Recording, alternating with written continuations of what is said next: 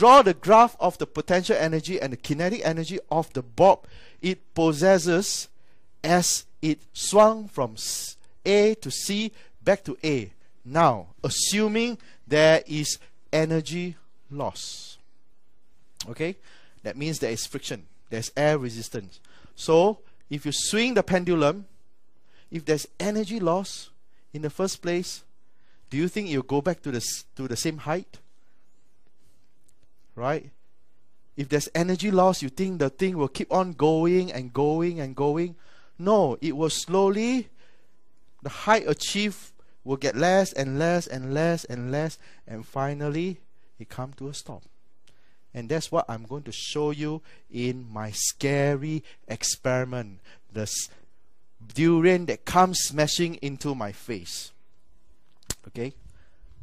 I've just done this experiment earlier. We bought a durian that weighs about 1 kilogram plus, right? And we hung it from the top of the ceiling, right? I bring it very close to my face, in fact touching my face, and I let it go without pushing it. I just let it go.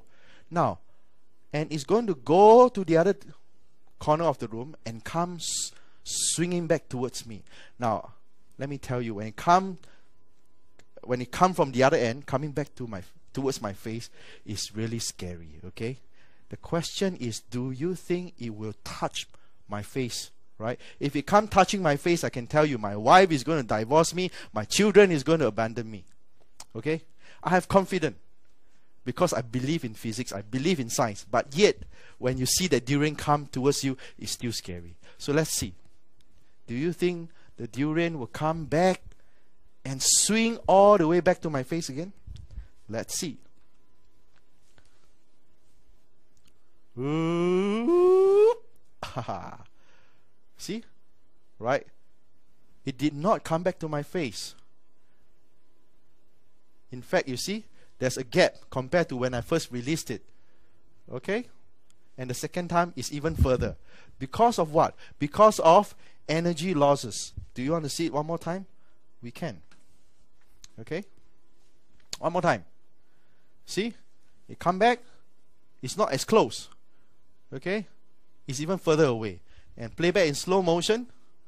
Okay? There is a gap when it come back. Okay?